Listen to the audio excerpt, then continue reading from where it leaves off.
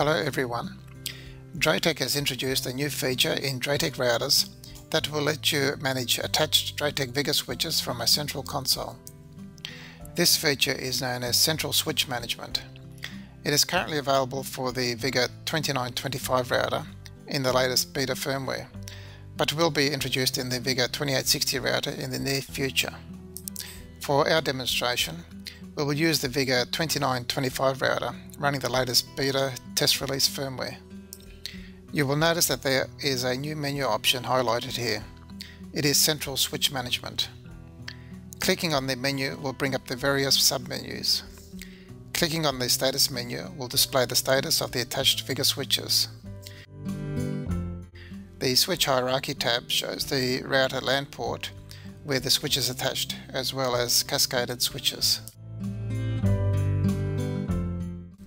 Unconfigured switches will show an X for the IP address. Clicking on the switch name will let us configure it. We can enter a switch name, copy the switch configuration from another switch, change the login password and assign an IP address.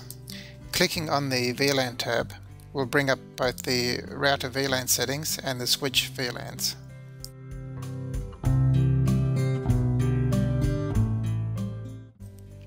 The port tab is used to shut down required ports. After the switch is configured, it will appear in the status page. When we log into the VigorSwitch, we can see the parameters we had configured from the router.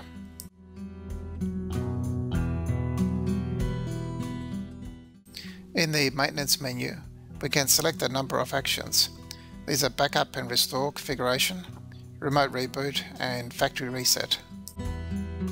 Supported VigorSwitches are shown in the support list and currently includes VigorSwitches P2261, P2260 and P1241. Switches can also be placed in a group. Thank you for watching. For more information, please go to our website www.draytek.com.au, or you can send an email to sales@draytek.com.au.